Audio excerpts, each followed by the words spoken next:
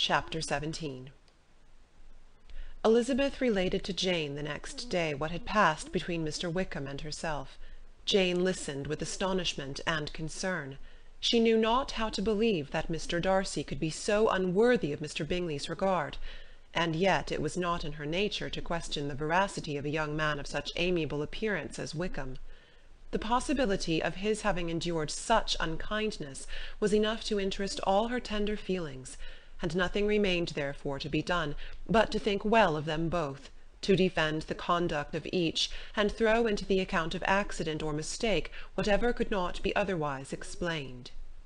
"They have both," said she, "been deceived, I dare say, in some way or other, of which we can form no idea. Interested people have perhaps misrepresented each to the other. It is, in short, impossible for us to conjecture the causes or circumstances which may have alienated them, without actual blame on either side." "Very true indeed. And now, my dear Jane, what have you got to say on behalf of the interested people who have probably been concerned in the business? Do clear them too, or we shall be obliged to think ill of somebody." "Laugh as much as you choose, but you will not laugh me out of my opinion. My dearest Lizzy, but do consider in what a disgraceful light it places Mr. Darcy, to be treating his father's favourite in such a manner, one whom his father had promised to provide for. It is impossible. No man of common humanity, no man who had any value for his character, could be capable of it. Can his most intimate friends be so excessively deceived in him? Oh, no! I can much more easily believe Mr. Bingley's being imposed on, than that Mr. Wickham should invent such a history of himself as he gave me last night. Names, facts, everything mentioned without ceremony. If it be not so, let Mr. Darcy contradict it. Besides, there was truth in his looks." "It is difficult indeed. It is distressing. One does not know what to think." "I beg your pardon. One knows exactly what to think." But Jane could think with certainty on only one point, that Mr. Bingley, if he had been imposed on, would have much to suffer when the affair became public. The two young ladies were summoned from the shrubbery where this conversation passed, by the arrival of the very persons of whom they had been speaking. Mr. Bingley and his sisters came to give their personal invitation for the long-expected ball at Netherfield, which was fixed for the following Tuesday. The two ladies were delighted to see their dear friend again, called it an age since they had met, and repeatedly asked what she had been doing with herself since their separation. To the rest of the family they paid little attention, avoiding Mrs. Bennet as much as possible, saying not much to Elizabeth, and nothing at all to the others. They were soon gone again, rising from their seats with an activity which took their brother by surprise, and hurrying off as if eager to escape from Mrs. Bennet's civilities. The prospect of the Netherfield ball was extremely agreeable to every female of the family. Mrs. Bennet chose to consider it as given in compliment to her eldest daughter, and was particularly flattered by receiving the invitation from Mr. Bingley himself, instead of a ceremonious card.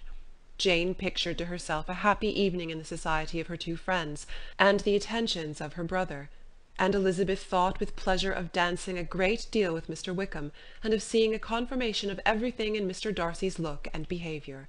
The happiness anticipated by Catherine and Lydia depended less on any single event or on any particular person, for though they each, like Elizabeth, meant to dance half the evening with Mr. Wickham, he was by no means the only partner who could satisfy them, and a ball was, at any rate, a ball. And even Mary could assure her family that she had no disinclination for it. "While I can have my mornings to myself," said she, "it is enough. I think it is no sacrifice to join occasionally in evening engagements. Society has claims on us all, and I profess myself one of those who consider intervals of recreation and amusement as desirable for everybody." Elizabeth's spirits were so high on this occasion, that though she did not often speak unnecessarily to Mr. Collins, she could not help asking him whether he intended to accept Mr. Bingley's invitation, and if he did, whether he would think it proper to join in the evening's amusement, and she was rather surprised to find that he entertained no scruple whatever on that head, and was very far from dreading a rebuke, either from the Archbishop or Lady Catherine de Bourgh, by venturing to dance. "I am by no means of the opinion, I assure you," said he, "that a ball of this kind, given by a young man of character to respectable people, can have any evil tendency, and I am so far from objecting to dancing myself, that I shall hope to be honoured with the hands of all my fair cousins in the course of the evening, and I take this opportunity of soliciting yours, Miss Elizabeth, for the first 2 dances especially, a preference which I trust my cousin Jane will attribute to the right cause, and not to any disrespect for her. Elizabeth felt herself completely taken in.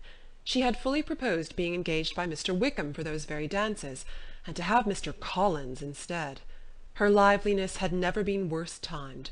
There was no help for it, however. Mr. Wickham's happiness and her own were perforce delayed a little longer, and Mr. Collins' proposal accepted with as good a grace as she could. She was not the better pleased with his gallantry from the idea it suggested of something more.